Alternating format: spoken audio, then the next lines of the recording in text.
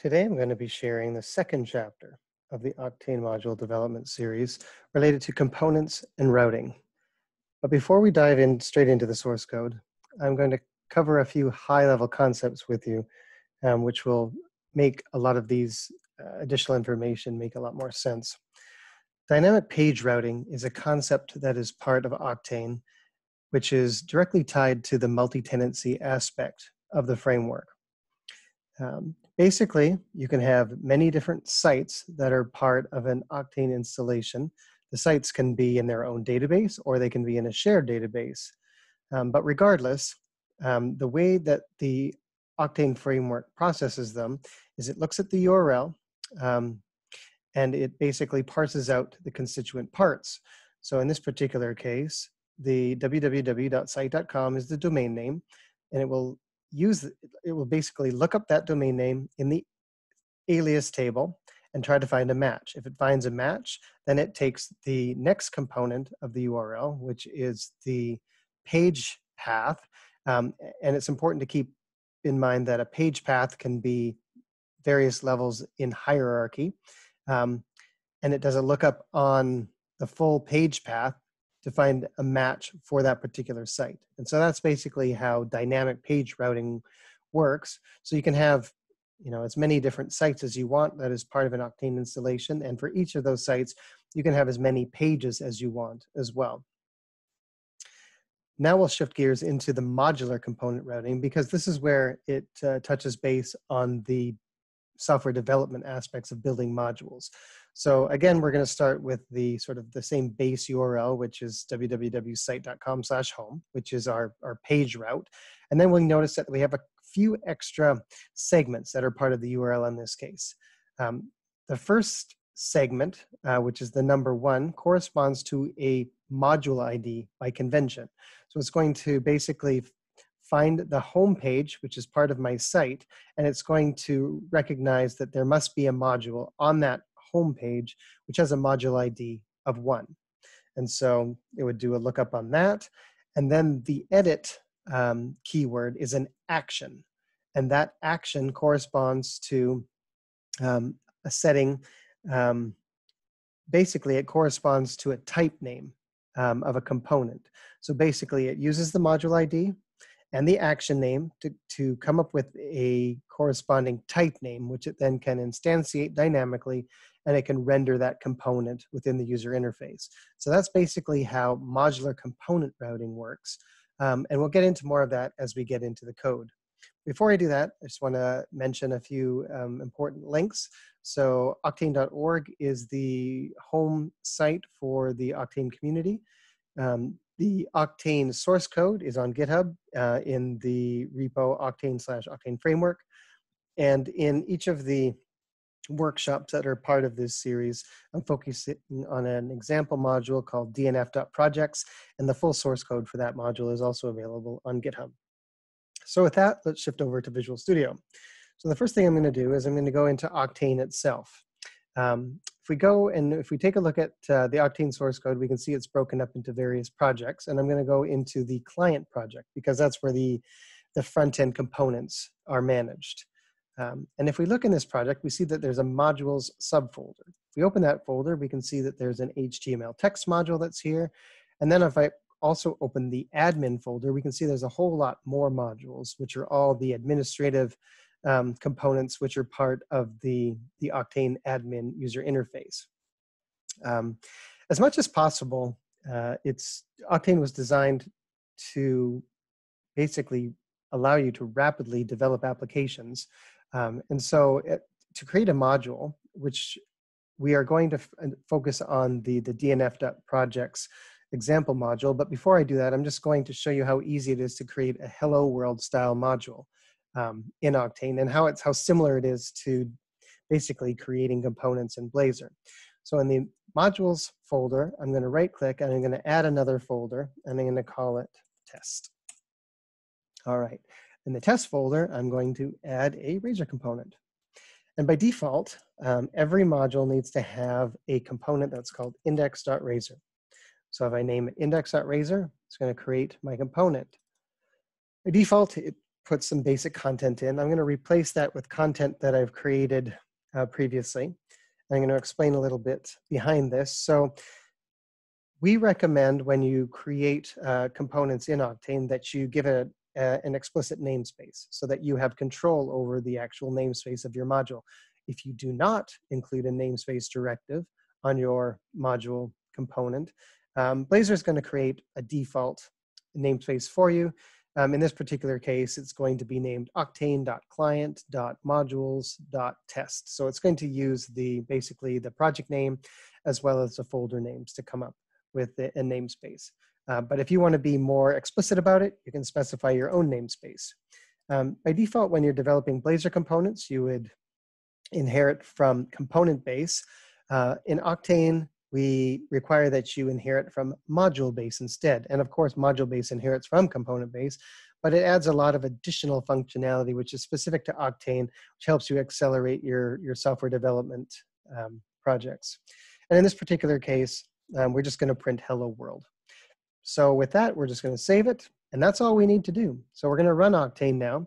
And what's going to happen is during startup, it's going to recognize that there's a component in this test directory. And it's going to treat it as if it's a new module. And so I don't need to do any manual registration. I don't need to do anything special for this module to work within Oqtane. So with this, I'm going to go to my private page, go to my control panel. In my common modules, I'm going to select the test module, and it did recognize it. And I can go ahead and I can add an instance of that module to my page, and there it is. And there's my hello world. So, I mean, it's as simple as that for creating a module with components. Of course, we just created a module with a single component. And so we're going to now look at a more complicated example, a more real world example.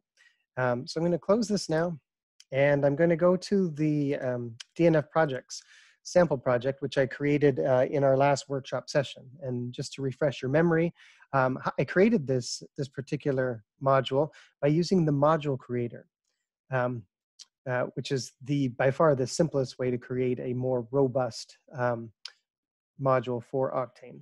So it scaffolded out all of these different projects and files for me automatically. I'm going to focus in this particular workshop session on the client project, because the client project is where our components are and where we have to be concerned about routing. So by default, we can see that it created the index.razor component, as well as a number of other components. It also created a module info.cs file. And I think the first thing I'm going to do is I'm going to explain that. So if I open the module info.cs file, it basically is an implementation of an interface, the iModule interface. The iModule interface basically returns a module definition object. And that object has a number of different properties that are on it. So these are the metadata that's related to this particular module. So this is where I would define things like the name of this particular module, the description, the version, as well as some very significant metadata, which helps Oqtane figure out how to find specific classes to instantiate to get extra functionality. And it also allows you to specify dependencies, which is important when you're running in Blazor WebAssembly. All right, so this is our iModule interface. This is actually an optional file, because you could tell from the Hello World example that we didn't create a module info.cs file. We didn't implement the iModule interface. So if you don't do that, Oqtane will just create some default values for you related to your module based on its location and class name. But if you want to be more explicit, you can create or implement the iModule interface in your module. Now let's go over to the index.razor file. So the one thing that you're going to have to keep in mind is obviously Oqtane uses Blazor. So you're going to have to be familiar with the Blazor development model. Currently, Oqtane uses the model where both the user interface and the code is in the same file. So if we scroll down, this is all of our user interface script here, all of our Razor script. And then we have an @code block, and we can see in the @code block, we have specific Blazor lifecycle methods that we are overriding. So on initialized async, if we keep looking, we will see on after render async. So, I mean, a few of the Blazor lifecycle methods are being used in this particular module. So you're going to have to be familiar about Blazor. So when I, so I'm going to go ahead and I'm going to compile um, this solution. And when I compile the solution, I mean, basically the scaffolding exercise as part of the module creation template, set it up in such a way that it actually will copy the output of this module to the location that's needed so that when I run Oqtane, it will be available. So it created some DLLs related to my DNF projects project, and it's copied them over to my bin folder in my Oqtane instance. So if I actually go back to my Oqtane framework and I run it, it's going to automatically recognize that the DNF projects module is available. If I go to my page, which is just a blank page, and again, I go to my control panel, my common modules, I'm going to see that I have something called a project now, which is the module I just created. And if I add it to the page, I can see that it actually rendered the module. There's basically not a whole lot to this module, or as it looks right now, because I haven't added any data to it yet. If I choose Add Project, we can see the URL up above here. We can see that the module ID is 31, and it's the add action method.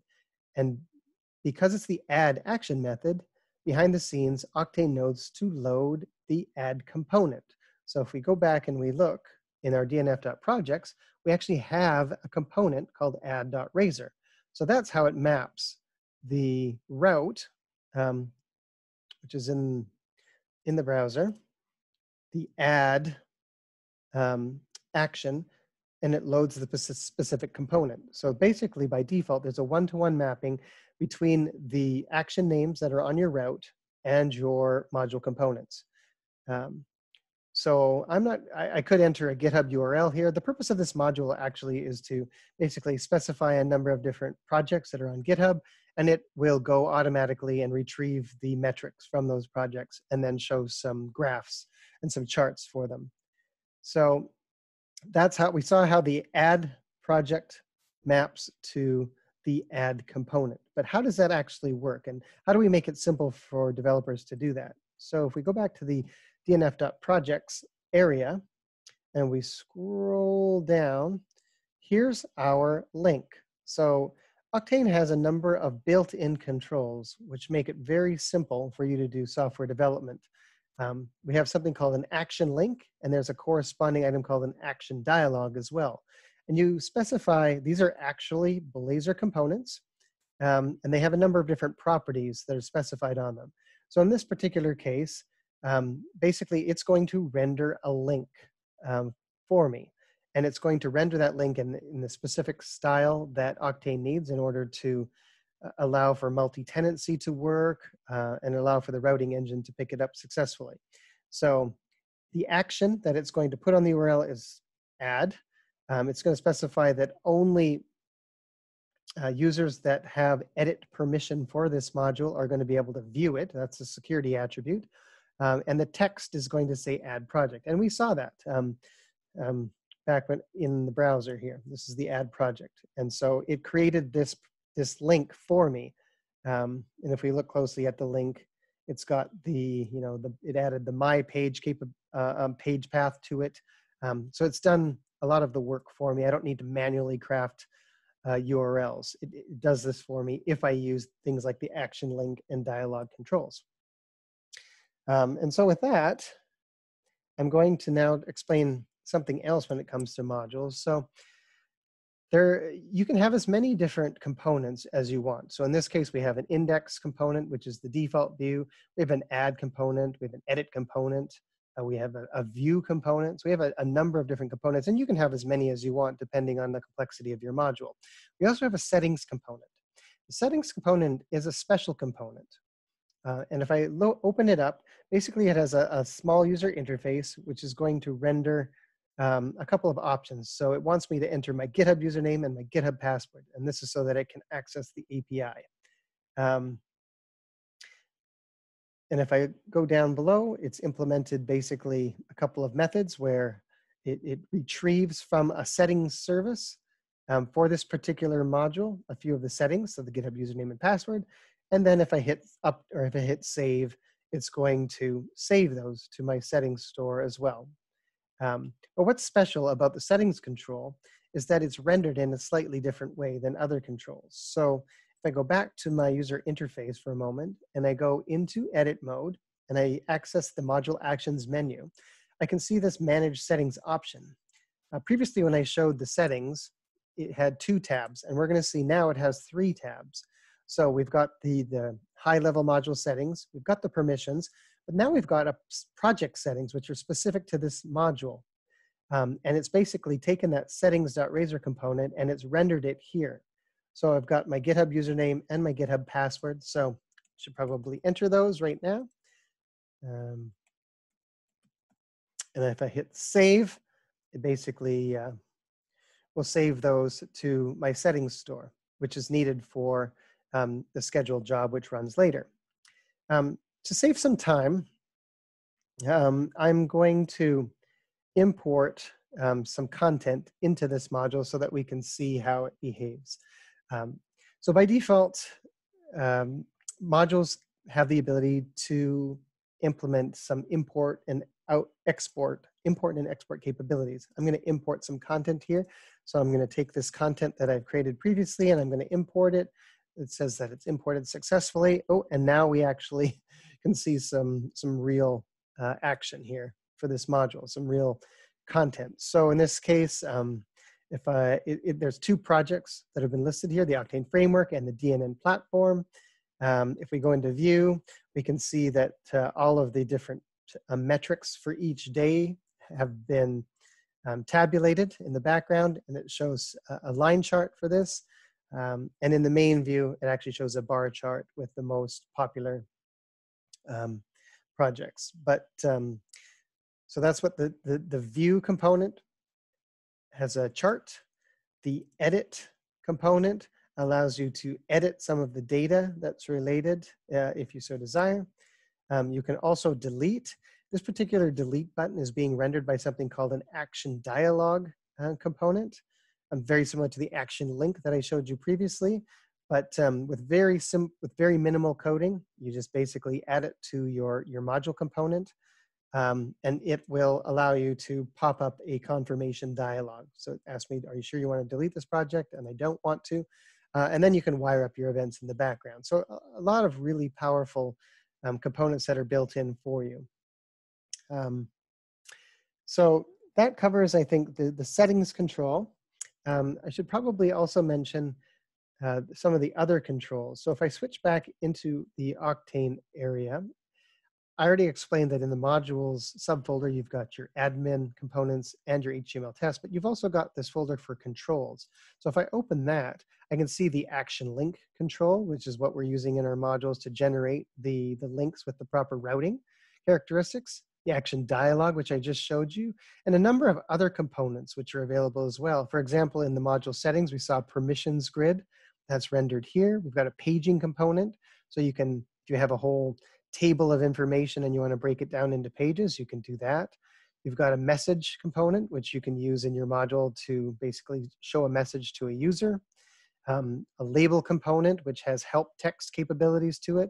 A file manager, which allows you to allow your users to upload files. And actually, I'll show you an example of that in more concise form. So if I go into my admin area, I go into my site, if I scroll down here we go, file manager.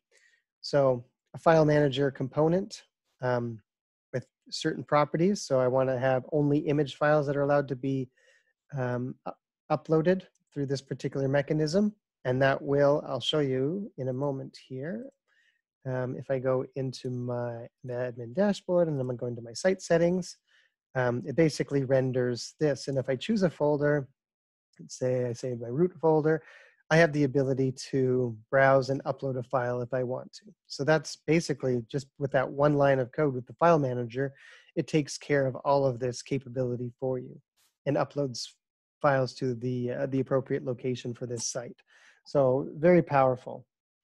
Some of the other things I might want to show you related to the scaffolded module code. So if I'm in the index area, we talked about the action link.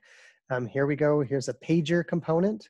So by default, it'll show 10 rows of information, and then add paging. Here's my action dialog component, which is my confirmation that I showed you.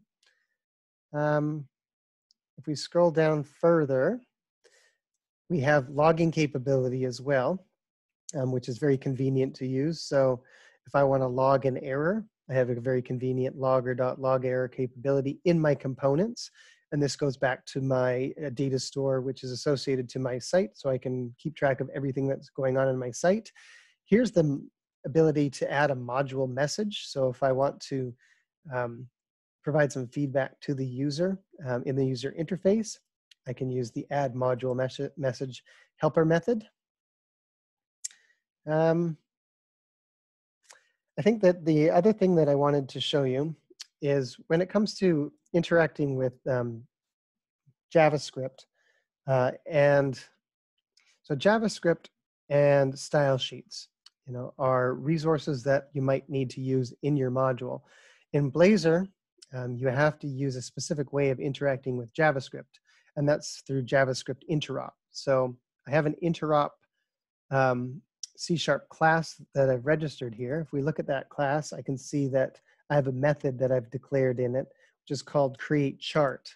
And what this createChart method is doing is it's going to call the JavaScript method behind the scenes. And so where is that JavaScript function defined? If I go into my server project and I go into my www root folder, I can find the module.js file.